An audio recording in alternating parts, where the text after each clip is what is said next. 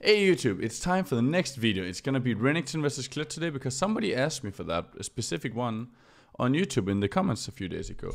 Remember guys, if you guys want me to do a specific matchup, just write in the comments and I will get to it. Like I'm gonna try and mainly take the comments from YouTube and use those as the decision of which matchups I'm gonna take next. So if you want to choose what matchup you need, like let's say you're having struggles with whatever matchup, like Renekton versus Tryndamere, just write down the matchups and I'll get to them as fast as possible. So now let's get into it. Renekton versus Kayle is an interesting one. You can start with press attack. You're gonna have Triumph, Alacrity, or Tenacity. In this game I have Alacrity due to the fact that they don't have that much CC in the enemy team.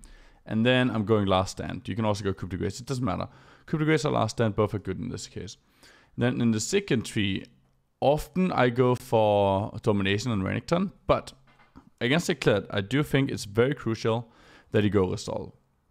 You need to have Chrysalis and Bone Plating because you're going to have a lot of all-ins with him. You're going to have a lot of fights where you need that Bone Plating to soak up the damage and you need that extra health level 1 just to make sure you can beat him. Now let's get into it. So Kayle's an interesting one. I like Kayle, he's fun. Now let's find the game, it's over here. There we go. So level 1, you can't really cheese a Kayle as Renekton. He will probably beat your ass. You don't necessarily want to do that. I guess you could stay here, Q him, burn off his Bone Plating, but he's just going to do the same thing. So it doesn't actually do anything for you. Now I'm just going to go to my lane. I want to have the push. I'm running Ignite with Flash. He does not. He's running Teleport. I want to have the push and I want to fight him. Now here's one thing. I think against Kayle, Ignite is absolutely amazing. Because once you get him down to his passive, like when he jumps off the mount, you can actually kill him. You have kill pressure on him due to the Ignite. The main thing you need to do is make sure he never got W up, right? Like most Kayle people, they don't die then you fight them off the mount. They just barely get the mount up. But if you ignite them, they will most likely just die. So I'm fighting him here, that's fine. Level 1 is okay, nothing special about that. Nothing's really going on. I'm going to just lower this down a little bit here. There we go. So one thing, the main object for you playing against a Kayle is to dodge his abilities. I'm doing a level 2 power spike, I'm just engaging him here. But the main thing for you to do is to dodge his Q. His Q goes on a straight line, it's super strong. You want to try and dodge that. If you can dodge his Q consistently, you're always going to win the matchup. One good way to do this is, a lot of people don't think about this, but then you're creeping. Imagine you're CSing. This is talking about how to skill set as well. I'm going to go into that a little bit. So let's say you want to get this creep as an example, right? If you're walking around like this, kind of, you know, like back and forth in a random manner, him queuing you is going to be much more difficult, right? Now let's just remove that. Now let's say you do this. How do I make this small? It's really big. Let's say you do this instead. You're sitting up here. You're like, oh, I'm scared. I'm sitting up here chilling, you know?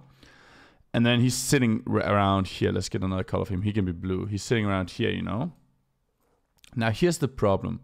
When you want to go get the CS, you're going to be walking like this. Let's just say you walk like this, you know? To get the CS, and you're going to hit it at the last point. For Kayle to hit you with a skill shot, it's very easy. Just bam, hit you.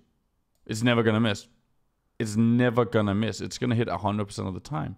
So instead, what you want to do is you want to stand up more aggressive and you want to stand close to the enemy minion that you're doing. And you just walk around it like in circles, like maybe like down here, you know, like up. And then just around, you know. Because then the second you want to, you can just last hit it. And also another thing you need to do sometimes is fake last hit. Like, last hit a little early, like hit it, then stop it, move, and then hit it again, right? Or act like you're moving up to last hit it. For example, let's say you're standing here and you're actually in a bad position where you're standing here, you have to get the last hit. Try and do something like this, where you do like, he's going to think you're walking a straight line to get the last hit, and then you curve, and then you go last hit it, right? Because then, imagine he's standing over here, and he's ready to last hit. He's like saying, oh, he's ready to last hit, then you here, he's just firing out the Q, you curve, bam, you get the last hit still. You have to kind of think of it like that. But anyways, let's get back into the game. So, level 2 power spike, I'm hitting him down. At this point, I'm not really looking to kill him. I'm just looking to keep him close to low health. I don't want to dismount him. I want to keep him low. Because at this point, if a gank comes, he's dead. He knows that. He's like, oh shit. And he wants to get dismounted so you can just get back up, right? That's what he wants. So I'm just going to chill here. I'm not really necessarily going to dismount him yet. So you see, I could easily go dismount him right now, but I'm not gaining anything from it. Hitting him right now would actually be detrimental to me because I cannot kill him. I'm trying to get my level free, and then maybe I'm going to all-in him, right? Like once I'm level free, I have the stun. I have a lot more damage. I have potential to all-in him. So now I don't mind getting him off the mount, and I'll probably try to do that as well. So you will be able to see soon. As you can see, I don't mind finding him. I'm just using my abilities, getting him off. And now I need to be careful, right? Because here's a very important moment. He just got off mount. I don't have kill pressure yet, which means I don't want to fight him at all because he's just going to get rage back up. So the goal for you is to try, look at this. Let's say this is his range. I don't know the exact range right now, but let's say his range is, how do I make this work like that? His range of his Q is like, let's just say like this, right? Let's just say that's his Q range, something like that. Your goal is to stand like right, oh, that's a yellow one, but that doesn't matter, I'll just make blue. Your goal is to stand around right here and just move back and forth, right outside the range of his Q, because that way, if he wastes the Q, like let's say you make him, you bait it, he wastes the Q, then you can start trying to kill him, then you can start trying to do stuff, especially if his W is down. Alright, let's get into it. So I'm just going to chill up here. I don't need to fight him. I'm standing a little too defensive, actually. Should be a little closer, trying to bait out the Q as I talked about. I know that Nocturne is bot side, 100%. And I know Kha'Zix is top side, so I'm also looking to... Wait, let's just go back a second. Before we do this all in. So I know the jungler is top side. I know the enemy jungler should be bot side somewhere. Could be in my jungle. Their jungle doesn't matter. So the things I can do right now is, first of all, I can get 50 rage, try and all in him. Because even if it fails... Kha'Zix is close by, right? This guy's never going to base. It's going to take him 8 seconds to click recall. This guy will be able to walk up and kill him after doing the wolves. I know that. So all I'm doing right now is getting my rage. I can try and push, but if I push, then he's maybe get more rage or more of the bar, and he might get his mount back up, which I don't want. So I'm going to all in him the second I get my rage to 50. As you can see here, I'm looking for it. I flash W... If I had domination, he was dead, but I can't do that because then you can bug abuse it. But anyways, I flash stun him, E in, Q, and then order, and then he's dead. But the problem is I can't get my order through because he flashes. If he hadn't flashed there, he was dead 100% because I could auto E. Like even if my order doesn't kill him, my E would. I think my order would as well, but it doesn't matter. However, here's the thing. I know my jungler is topside, and I know he can't catch me. So even if this fails, my jungler is still ready to just come back up top, and this guy can't get his mount back up because it's impossible for him right now. And bam, he's dead, right? It's that simple. Even if my kill doesn't work, I still have a backup plan. And those kind of things you gotta try and aim for, right? If my jungler hadn't been topside and I didn't know where the enemy jungler is, I would never make this play. Because imagine I flash on him, he flashes away, enemy jungler comes up, I'm dead. At this point I'm screwed, you know? I'll be fucked. Now, okay, if you're basing... So let's talk about items, it's important. So you have two options. You can go for Tiamat or Ninja Tabbies. I'm against a Nocturne Kled, Ninja Tab is amazing. But Tiamat kills him, potentially. And if you get Tiamat and he doesn't have Ninja Tabbies, like let's say he's buying Tiamat as well or something, right? And you're running Ignite Renekton, you can kill him every single time after 6. Because you're going to be around 6 at that point anyways. You can kill him every single time you dismount him and he does not have bone plating. Just by getting onto him and all-inning him. Anyways, at this point, I don't have flash. He doesn't have flash. You want to be the one freezing at this point, right? Like, let's talk about wave manipulation because most people don't do that, and this matchup is very important for that. You want to keep the wave around your tower, always close to you. You don't want it to be close to him. You don't want him to have the control because imagine this. Nocturne tries to kill me up here. Very difficult. He needs to dive me. Now, around here, clean out the wave a little bit is better. There's too many minions. However, imagine down here. Kled, ease in. He can eat twice. He got his Q. I can't really escape that. If he hits me with the Q, I'm dead 100% of the time. Nocturne comes in from behind, of this side. He fears me. He slows me with a red buff, potentially. There's just no way I can ever survive without a flash. It's impossible. So, I want to keep the wave around me. Or do a slow push into his tower. I'm just getting some water. At this point, I don't want to fight him, because there's too many minions, and I'll just fuck up my creeps. So I'm just farming, nothing else. Just straight up just farm. I'm hitting it down. This is one thing you can do. I'm hitting down the creeps because I have rates in my Q, and I know exactly if I just hit them down, Q, EE, then I'll get all the creeps, right? Because also I was looking to lose some of them. Alright, so we farmed. This is good so far. And at this point, I just want to get a ward, play safe, let him push to me all the time. Because I talked about how easy it is to kill me. It's the same for him. It's super easy to kill him. If he's running away, he can only jump once. Kha'Zix is very good at running from behind with a red buff. And Renekton is pretty good at catching as well, so there's a high kill chance on him too.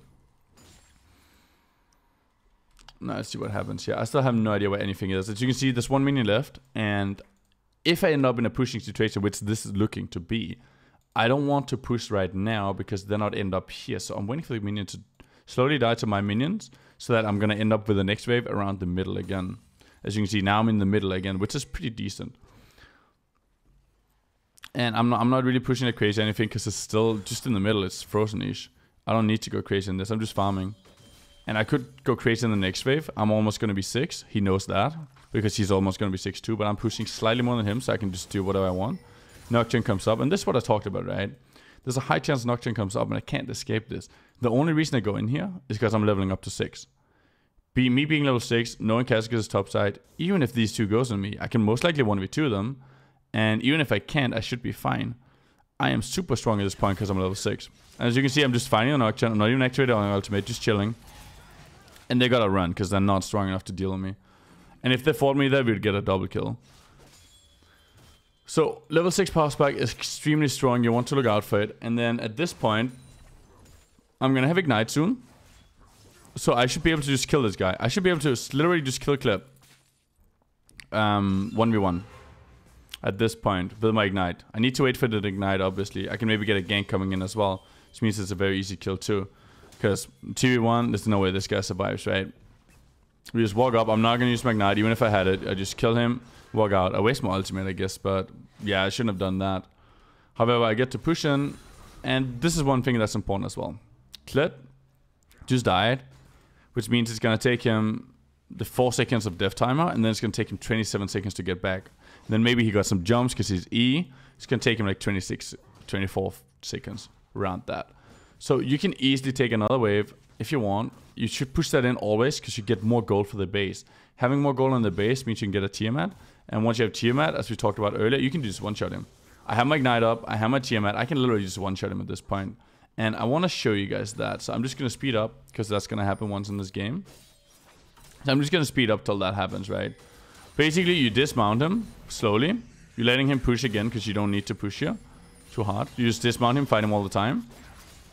And then once he dismounts like this, look, I took a really bad trade here getting him dismounted. But I know that Nocturne is not on top right now.